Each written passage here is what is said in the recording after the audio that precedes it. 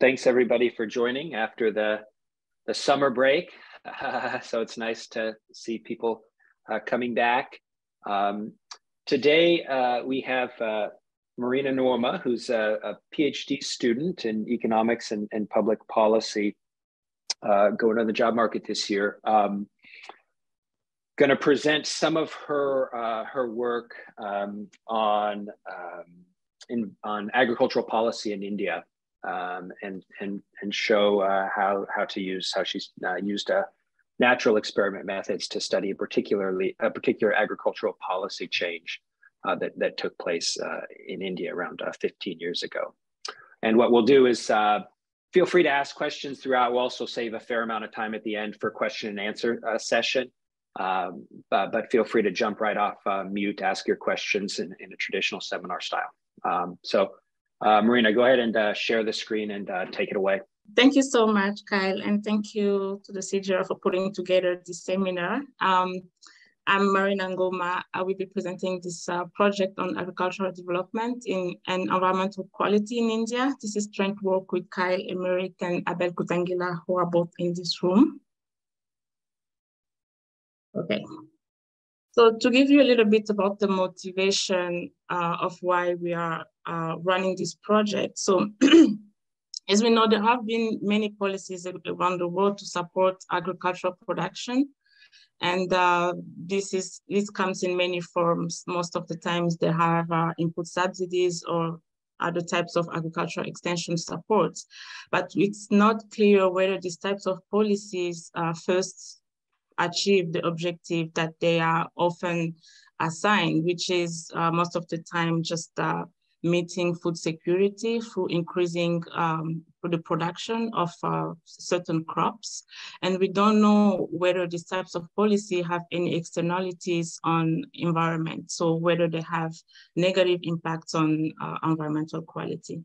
So this project is about shedding light on this trade-off, which is important for policy. So thinking about large-scale agricultural programs and how they affect the production as well as environmental quality. So this is what we're doing in this project.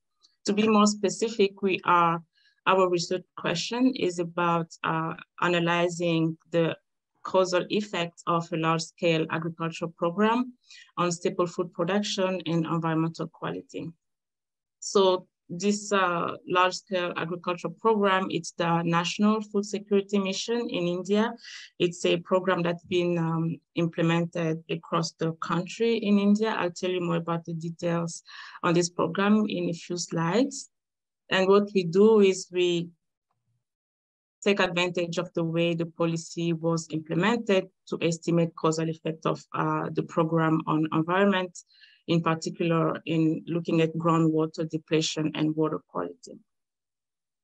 So as I just mentioned, we are trying to take advantage of the way the program was implemented, which is allowing us to implement a clear quasi-experimental method to come up with causal effect of this program.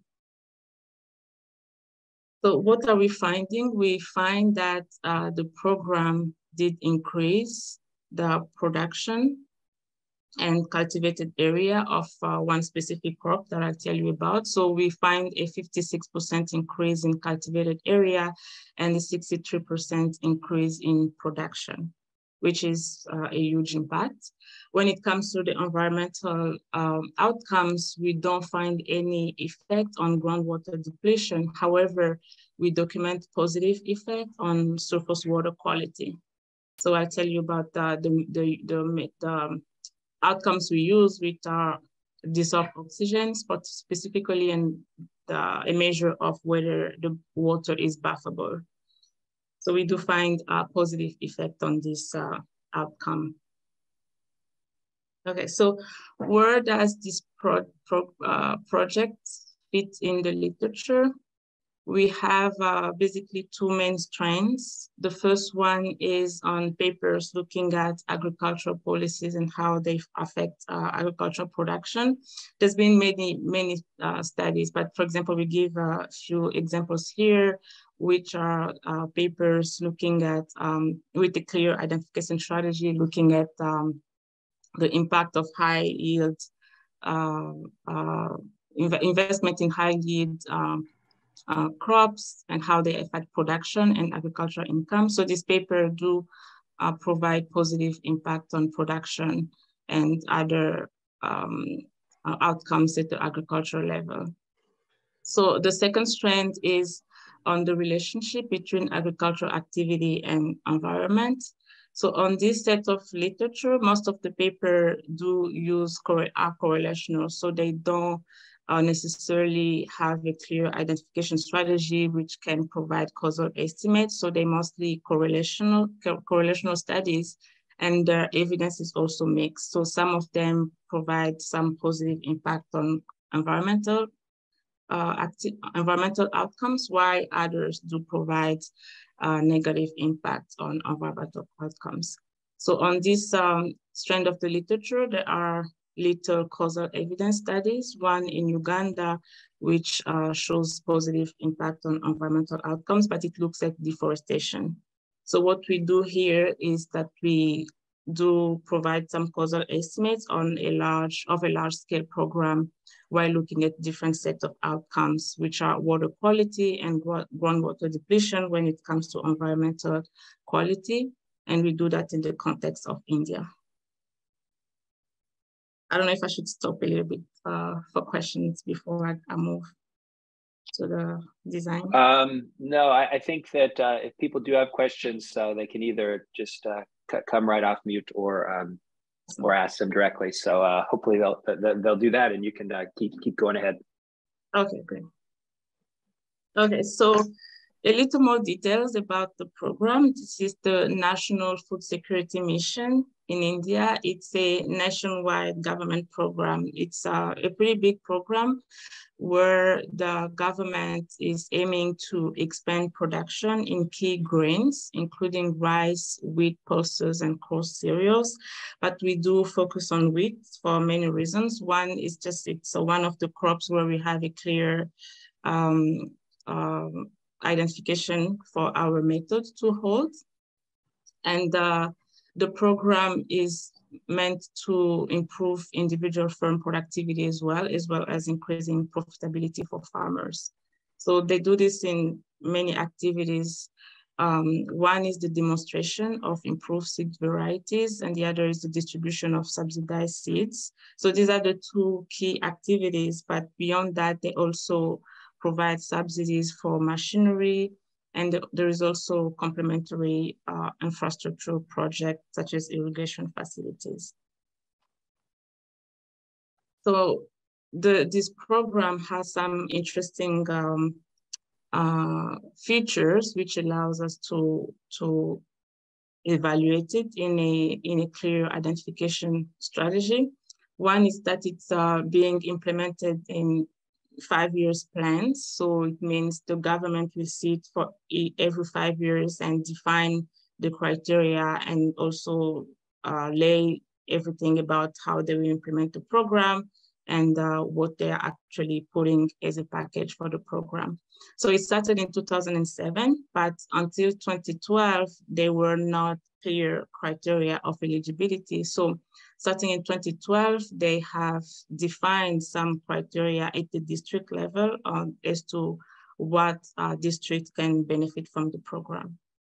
So there are 3 main criteria. The first one is that at the district level, so the area that is devoted to producing wheat should be more than 50,000 hectares. The second criteria is that the wheat yield, which is production over area, should be below the average of the yield at the state level. And there is also a slightly different criteria in 3 states, which I'll show you more about. So this is what allows us to come up with a clear identification strategy so we can estimate the causal impact of this large-scale program. So we take advantage of this targeting criteria. So I'll just show you the illustration of how we implement this. So this is the map of India, and the boundaries are the states. So the red boundaries are the NFSM program states, and the black ones are where the program has not been implemented. So we exclude the 3 districts that have different criteria for inclusion in the program, so which leaves us with this other set of states, about 8. So to give you an illustration, at the district level, we see in red all the districts that fall in this criteria that says that the district should have a wheat yield below the average at the state level. So when we apply this criteria, and just one key detail is that we're using information from the agricultural year from 2010 to 2011 to decide on the NFSM 2012. So every district in red are the districts that satisfy this criteria. And then we go on to add the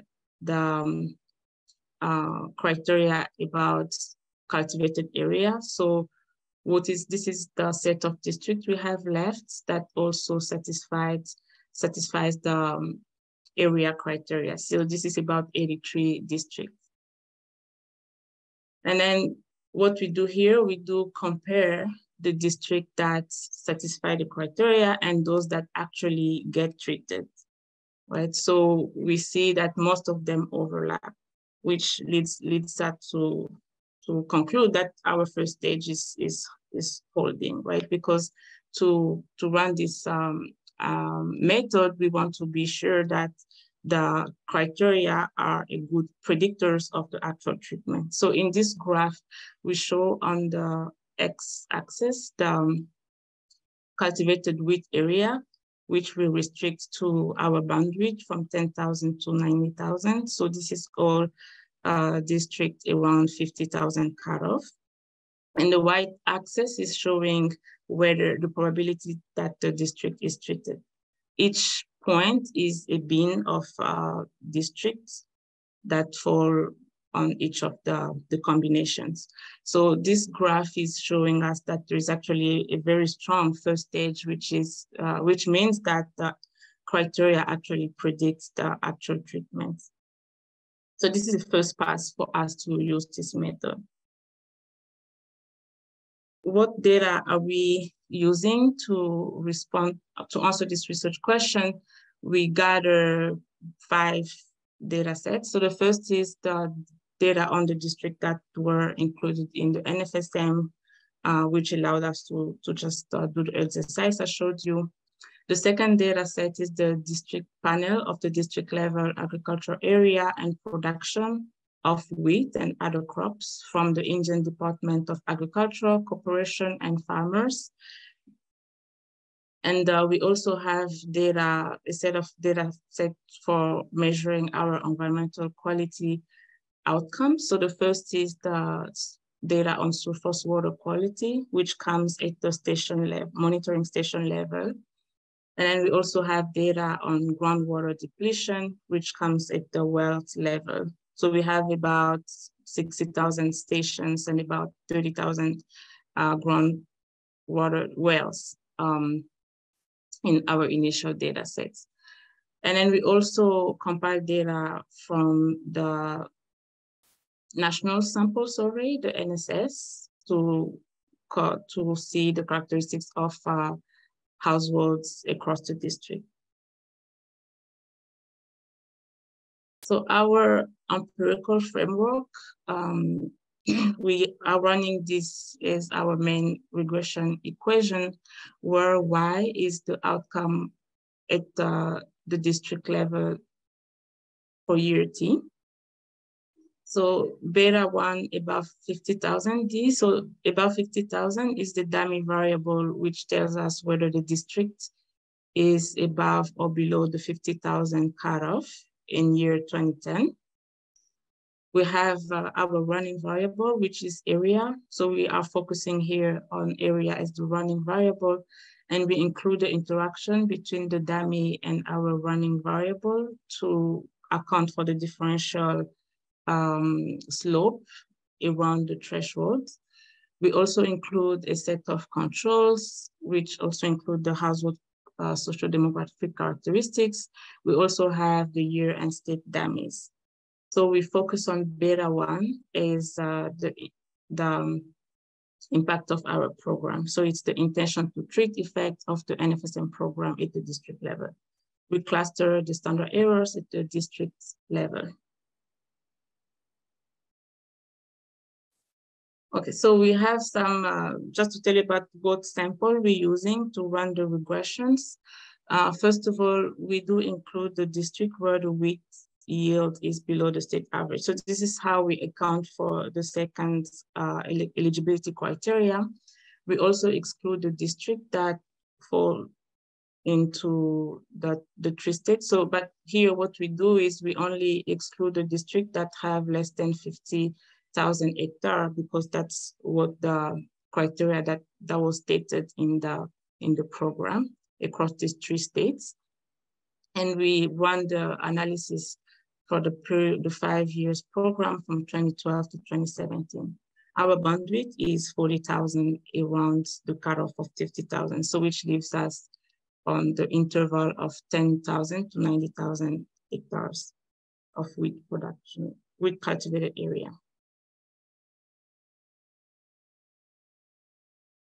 Okay, so what's the identification assumption? So for our beta 1 to estimate the causal effect of the program, we first want the first stage to hold, but we also want to have eligible and non-eligible district to be similar near the threshold.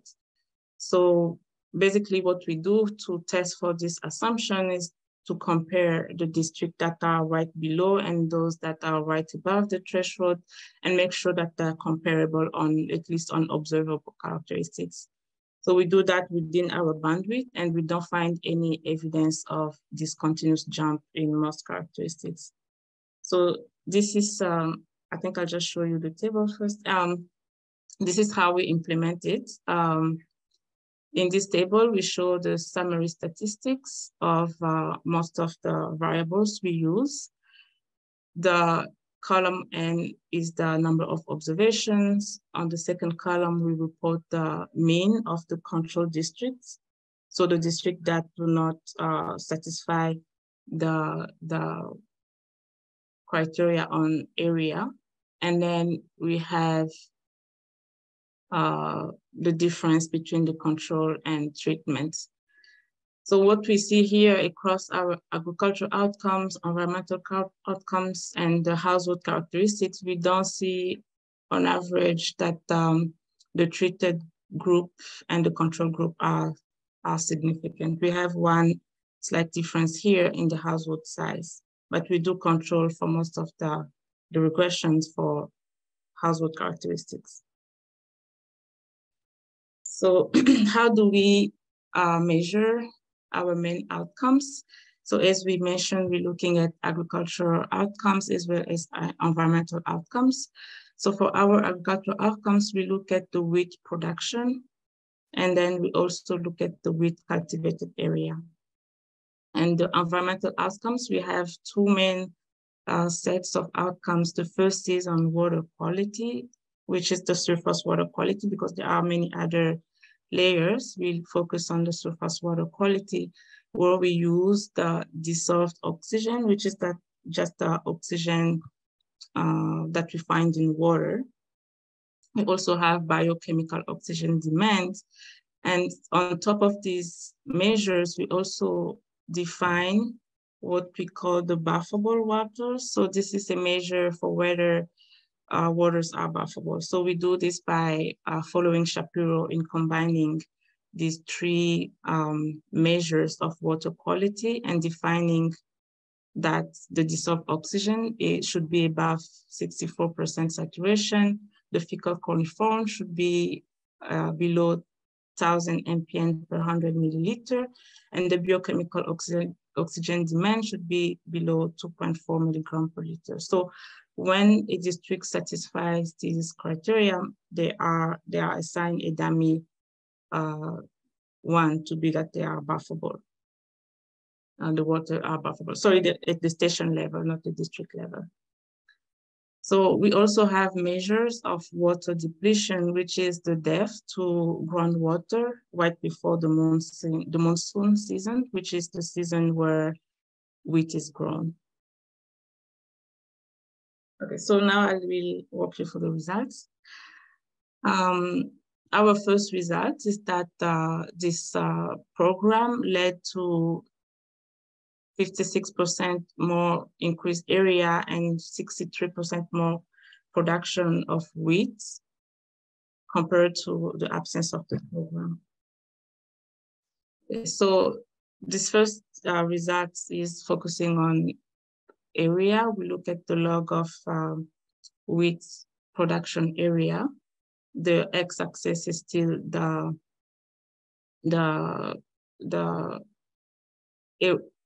cultivated wheat area around the threshold of 50,000, and then the y is log area. So this graph is showing up a jump in log area when we compare the district that fall below the threshold and those that fall above the threshold. Same for the production, we see a jump here when we compare the district that fall below the threshold and those that are above the threshold. So in terms of estimates, this gives us this table where we have on column 2 and 3, the estimate of the program running this RDD approach. So the first column is showing us the estimate of the first stage that I showed you earlier. It's a pretty strong first stage, and our coefficients are also strong, statistically and significantly significant.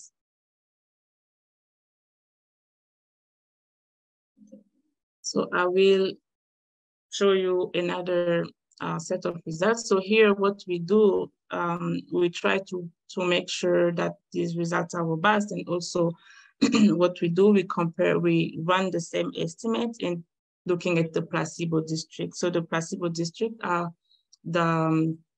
so we look at the placebo effect in the control district, the district where state mean yields are larger than where the yield are larger than the state's average. So this is what we should have expected, that the program should not have any impact on the control districts. So this is the evidence that we provide to support that. We don't see any impact here. We have a very small difference, which is not statistically significant. So this is the table that corresponds to this placebo effect tests, where we report that there is no impact on the district that are above state yields. Okay. So I will move to the impact on environmental outcomes. The first one is water quality. We do find that the program has improved water quality. So this is the graph to show you an illustration of one of the measures, which is dissolved oxygen. This graph is plotting the same as the other graph. So we do see a huge jump here in this measure of dissolved oxygen around the threshold. And the corresponding table is this one, where we see that jump to be 0.9. And then we don't find any detectable impact on biochemical oxygen demand, while our dummy of water, whether the water is buffable or not, has a significant impact. So this allows us to say that the program has a positive impact on surface water quality. We also show that there is no effect in placebo districts. So again, to provide evidence that the effect that we're finding are more likely causal. We further look at another measure of environmental quality, which is the groundwater depletion. We don't see any impact on groundwater depletion. So meaning that where the district where the program is being implemented do not suffer from depleting water as measured by the depth of the water in the wells pre-monsoon. So we don't see a huge jump. So in terms of the sign, this is negative, but it's not statistically significant as we have really districts all around the place, both below and above the threshold. Marina? Yes.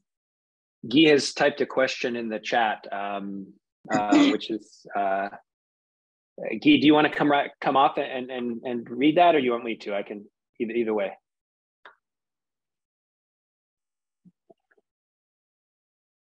I think I could probably do it then. It's just, what are the characteristics of the program that may lead to an improvement in water quality?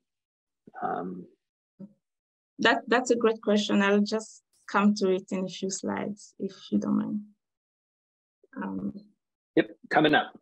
Okay. Okay, so just to conclude on the water depletion, we don't find any evidence of a decline. So the coefficients are negative, at least when we do control for the, so these two columns have to are including or not the controls. So when we include the controls, which are basically the household characteristics and the program outcomes, we do reduce the standard errors, but still we are not able to say confidently that the water quality, the water depletion did improve. So we are not able to conclude on this. So there is no evidence on groundwater depletion. Okay, so to the question that was just asked, so this is where our project, we are working more into trying to understand what may drive this positive impact that we find on water quality specifically. So we did try to rule out at least one channel, which is we asked whether this program is kind of leading to a substitution away from more polluting crops, which could potentially explain why the districts that are increasing their production in wheat would benefit from better water quality, but we don't find evidence on this specific channel. Sorry, on that one, the idea of more polluting, I think, is a little bit, I don't know, we might want to clear that up. Like, what exactly is it? Using more fertilizer, crops that are more fertilizer intensive? What is the precise definition of more polluting? I guess might be useful to clear that up. Yeah, definitely. Yeah, the way I see it is it's probably crops that are more fertilizer intensive versus crops that are less fertilizer intensive. Mm-hmm. And if farmers grow wheat instead of something that is more fertilizer intensive, then it could explain that, and thinking about like runoff from agricultural cultivation. But so far we haven't found any evidence that seems to be going on. Yeah, exactly. So there could still be other potential explanation. For example, whether the program, since it's also having these fertilizer components, whether the fertilizer that they're providing are more environmental friendly, or whether they are also, the program is also investing in some types of water saving technologies. So this is where we also— Sorry, I think there was one more question. Did I see a question? Was there a question there? I thought I saw a raised hand a moment ago.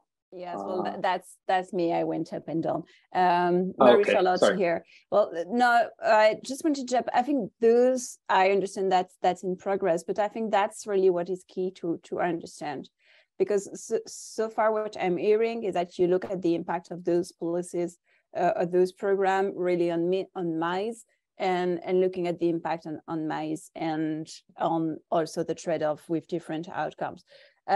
but whatever we'll see in terms of outcomes won't depend only on the maize crop.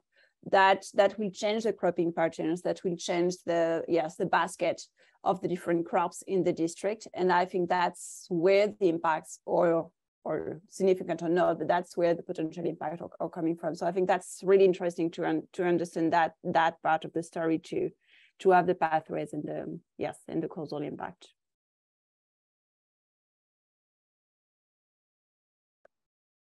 Thank you. Yeah, I mean, go ahead. Sorry, go ahead, Marina. No, I was just saying that I agree with this comment. Exactly, that's one place we think we can just try to dig more and get a better sense of what are the other crops that are being cultivated across the districts beyond the ones that we already tried to check.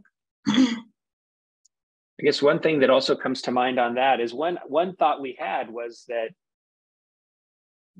fertilizer runoff is more severe in the rainy season, the Kharif season. And maybe this program was leading to a shift in cultivation away from Kharif and towards Rabi, because wheat is a Rabi crop, a dry season crop where it's not raining all the time. So the runoff, I think, is perhaps less.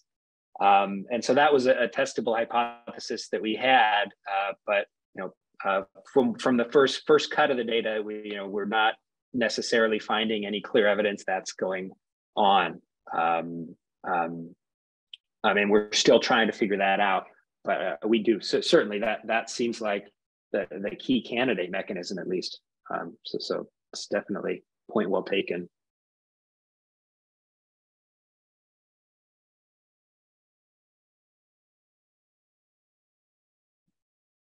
So actually, this was the pretty much the end of the talk. So just to conclude here, we evaluate the impact of a nationwide agricultural program on agricultural production and environment quality. We are exploiting an exogenous variation generated by the eligibility criteria of the program for inclusion in this NFSM program. So we are then using this regression discontinuity design and compare the districts that are just above and those that are just below the cutoff. What we find is that the program led to an increase in cultivated area by about 56%, and also an increase in production by about 63% compared to the absence of the program. We do not find any evidence on the trade-off between the program and water depletion, but we do find a positive impact on water quality as measured by buffable water, as well as bio-oxygen demand. Dissolved oxygen, sorry. So we are thinking about unpacking the mechanisms for what is really driving this positive impact on water quality. So we would welcome any other comments and questions. Thank you. Great. Thanks, Marina. So now question and answer period.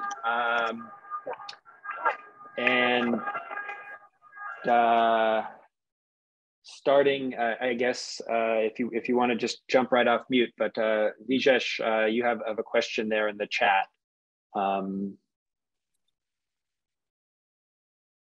Yeah, I was wondering whether there is any evidence of reduction of area under other crops, or whether more area was brought under from fallow, or this could have different implications on the environment, right? Could you please say that again? I think my volume. No, you have indicated that there is this huge increase in the wheat area in this intervention areas, and this area is brought under from fallow land or from other crops. And if there is any evidence that other crop area, like for example millets or oil seeds crops, the area has come down in this area, in these districts. I see. So in this project, at least so far, we are focusing on wheat. We did look at rice at some point. I think if I can remember correctly, maybe Kai could also jump in. We were also finding, I think, a positive impact on rice, but we decided to focus on wheat since we had a clearer identification from the wheat. But it's still important to really think about the other crops, especially as it also feeds in us to trying to understand the water quality results.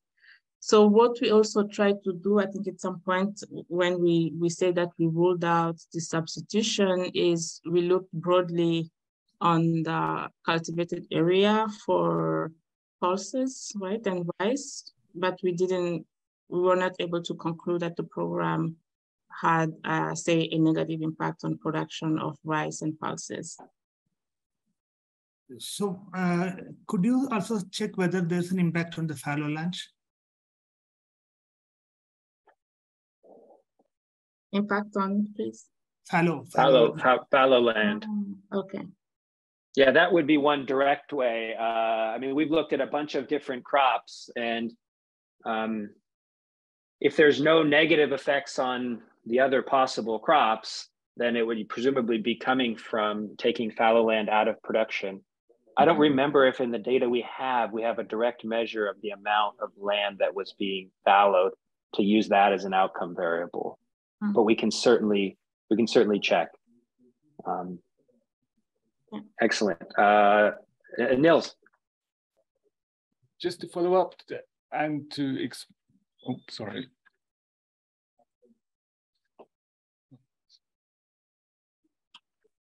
Oh, so sorry, maybe there was a bit of a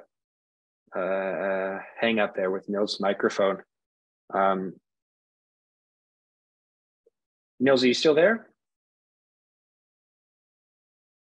Now I'm there. Is it better now? Sorry. Yes, yes. Just to follow up on this question, why this has been raised by several. In these areas you've selected, wheat is the dominant rabi crop. And so having a 56% increase in area seems really difficult to imagine if it is already 70% or 60% in normal cropping patterns in Punjab and Haryana and these places, Western UP. So finding out about this changes in cropping pattern for people with a sort of expectation of that area would be really important to make these changes credible. Yeah. I have another technical question. You, in your method description, you say you selected only those just above and just below the threshold. In your regressions, it wasn't clear how you defined this bandwidth around the threshold. We only saw sort of a total area. So were you referring only to your comparison or actually to the regressions that you reduced the sample to only sort of like 10% above or below? Thanks. Okay, great. I will go back. Okay, so I think what it means is that in our data, we have, for example, areas with surface cultivated wheat. We have district with cultivated wheat area of, say, 5,000. So those are excluded from the regression because we focus from the analysis because we focus on districts that are around 40,000 of the cutoff. So it means any district that fall below 10,000 hectares of cultivated wheat area or above 90,000 hectares of cultivated area are not part of our analysis. But that is still quite a wide bandwidth. How did you determine this bandwidth that this would be sufficiently narrow to have relevant results? It seems generous. Yeah, that's a great point. I think maybe there's no formula to coming up with say specific bandwidth, but maybe what we should do is to run robustness checks and change the bandwidth, try to use a smaller bandwidth. Actually, the smaller the bandwidth, the better we do in terms of identification. So we can try to run robustness checks using different bandwidths. Yeah. Yeah, there are certainly bandwidth selection algorithms out there to get deep into the weeds. And some of the Cataneo et al. RD packages that exist in STATAR are quite useful for that, because there's clearly a bias efficiency trade-off. You know, we definitely wanted to throw out less than 10,000, because if you get into the places with zero weed area, that really is, those places are so far off, it really messes with that function. And we found that actually, if you include those, then the points further from the threshold change that regression function. But you know, the exercise of like looping over different possible bandwidths and showing that that doesn't really change the results is something that we can include here. I think we've certainly done it for the wheat area. There's definitely an efficiency trade-off, because you're including fewer observations when you narrow down that bandwidth. But the eyeballs on that, the eyeball test on that one RD graph, I'm fairly confident with that, but that can, of course, sometimes fail. And so the first question, Nils, I'm not sure if Marina got to the first question. The first question was on. No, it was just an explanation. It wasn't even really a question, just sort of a strengthening the argument that looking at cropping patterns is really important, where you have these huge increases in wheat area. Because, oh yes, and there was another suggestion, because I agree, fallow land is often not reported. You could just look at total change in total cultivated area and see whether cultivated area expands or whether it is just the replacement or substitution of other crops. That should be fairly easy. Yeah, indeed. One thought on that is this part of India is certainly the wheat producing part of the country. That being said, our estimation is local in places that are near that 50,000 threshold. And so 50,000 is not terribly far to the right of the distribution. There are places that produce a lot more wheat than that. And so the estimate is local in that threshold. So even though it's a big percentage effect, in terms of aggregate wheat, it's not like a 50% increase in the most wheat producing places in Haryana, for instance, because those are not even in the bandwidth, right? Yeah, those are nowhere in the bandwidth. Yeah, that's true. Yeah, Marie-Charlotte, go ahead.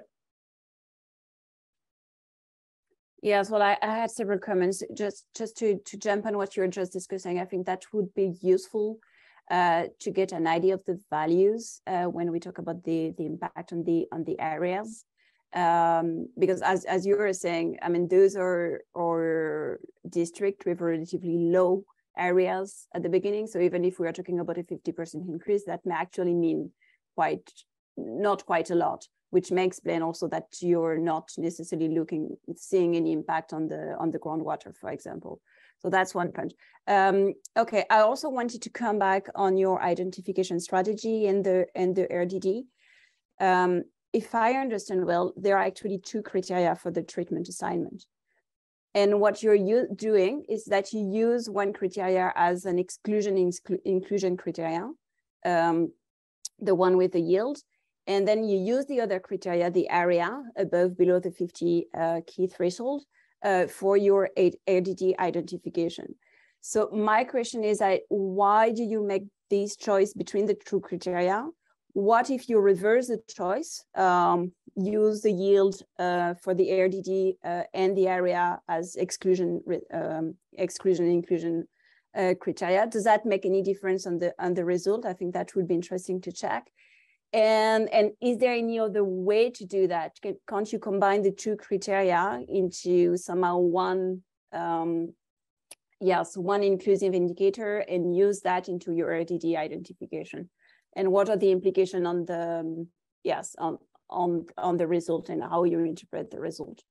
That's another one. Okay, last one is on groundwater. I was wondering how you measure groundwater at the district level. And again, I've been done some work on that. I'm not so surprised that you don't see any result at the district level. It's just too big to really see anything. So what else can you do on that? And also, do you use a lag effect to look at the impact on the groundwater depletion? Yeah, that's all. Thanks. Okay, Marina, can you remember all that? If not, Marina, Charlotte, please circle if back. Not, I'll be back. Sorry. Okay. Yeah. So the first one is a great point on whether we could. So what we would find if we switch the variable we use as a running variable.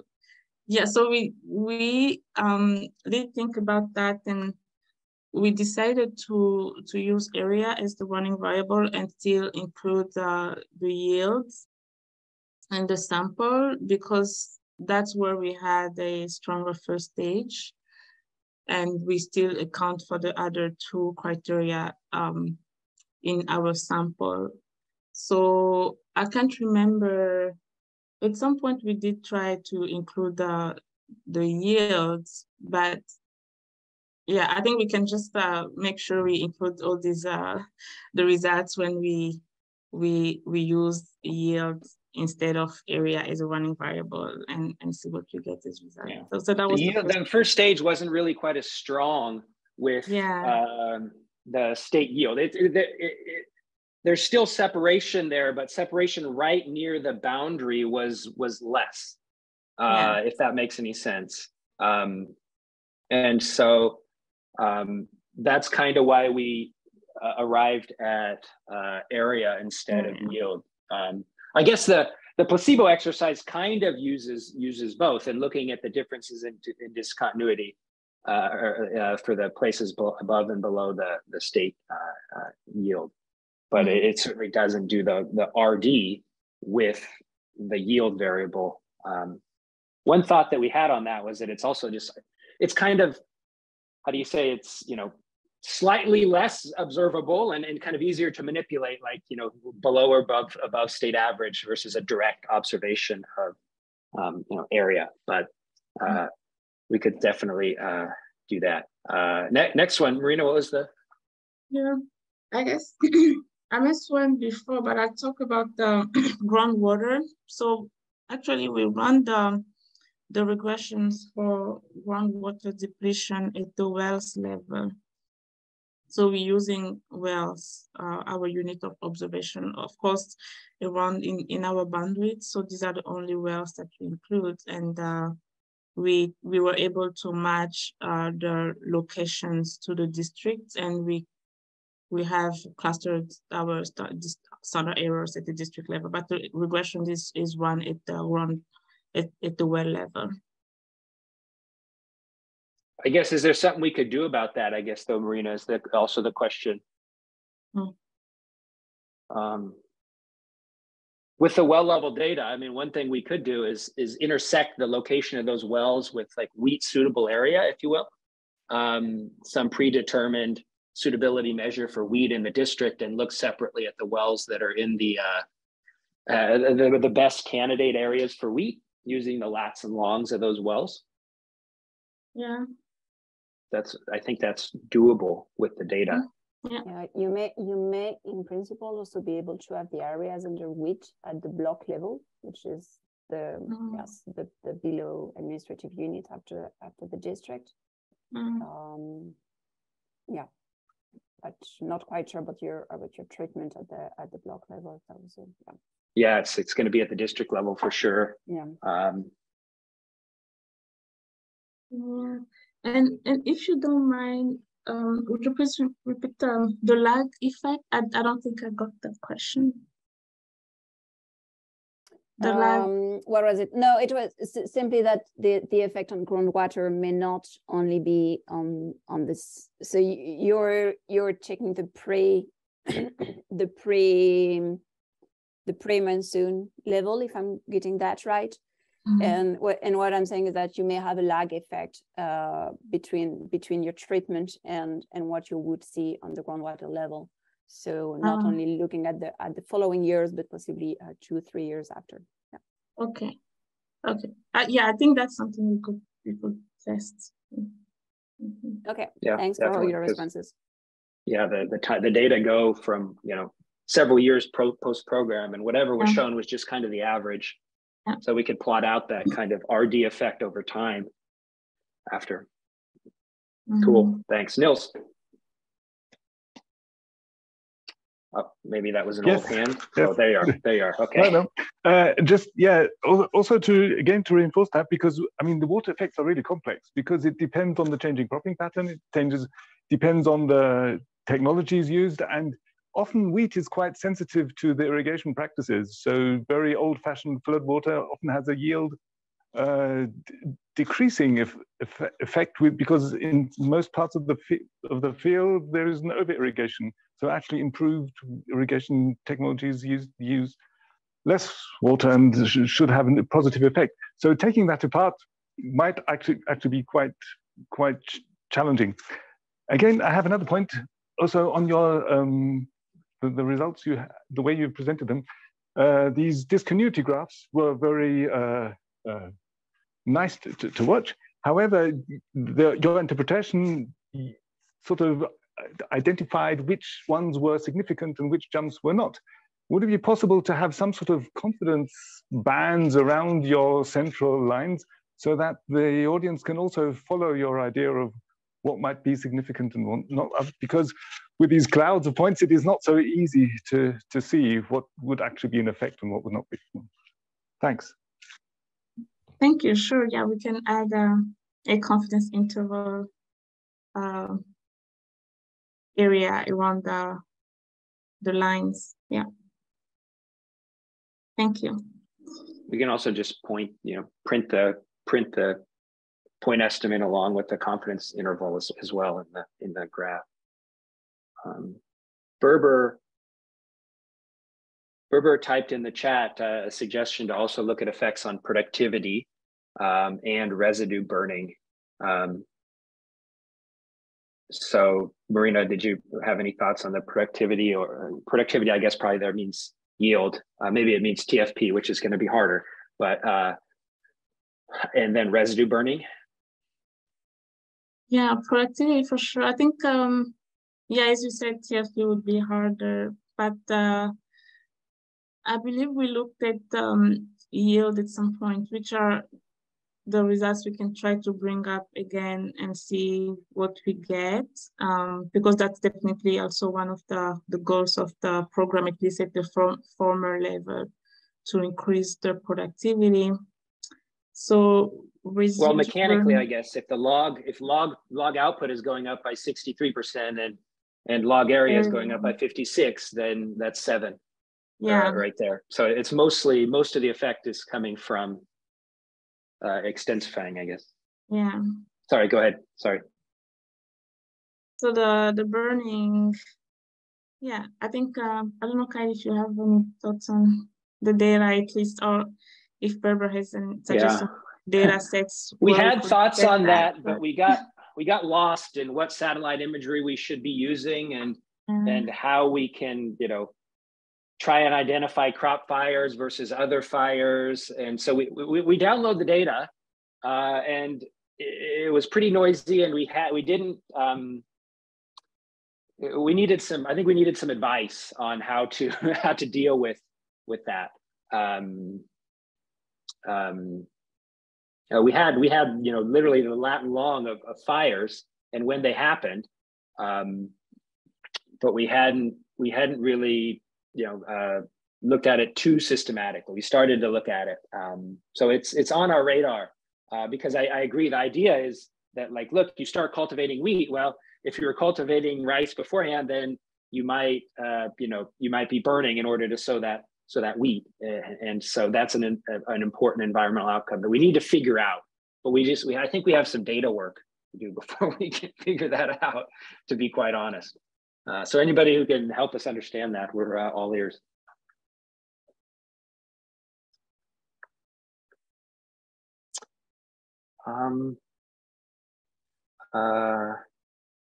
Cropping intensity. So Marie Charlotte in the chat type measures cropping intensity. Yeah, we can look at that because we have data on all crops, all seasons. So we can look at different, number of crops per year, or how often land is cultivated, or something along those lines. I think that's an outcome we can more easily wrap our heads around. We do have ambitions on the burning stuff. We're just certainly not quite there yet, right? Yeah.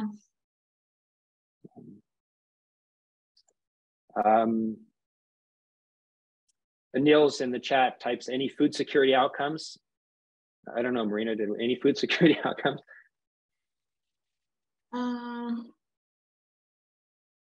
So I guess that would be derivatives from production, right? It could be some proportion, production is a proportion of something. I don't know, population or something. I guess. Perhaps, maybe there's a survey somewhere. I don't know of it, but if somebody knows, a survey where we could, post 2012 with more, objective measures of food security. I mean, there's all sorts of different measures of food security out there, but we would need to find a survey that identifies people's districts. It is a fairly large survey to use that as an outcome. We don't have that now, but we could. I just don't know of a survey. I mean, ultimately, we wanted to look at consumption and different outcomes like that. Those are obviously sort of what comes to mind, but there hasn't been a consumption survey for a long time. So that hasn't been possible.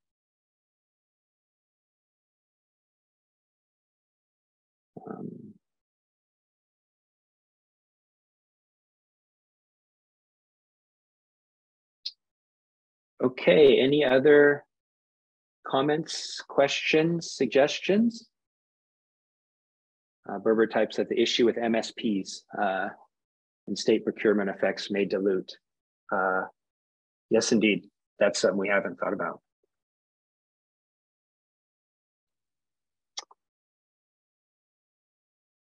Okay, last comments.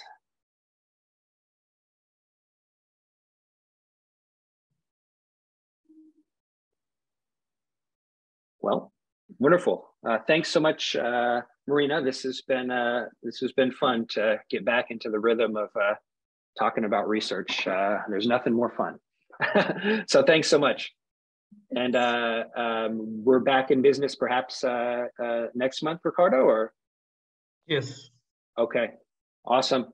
Thanks, everybody. Thank you. Thank you. Bye. Thank you, Marina. Thank Great you. talk.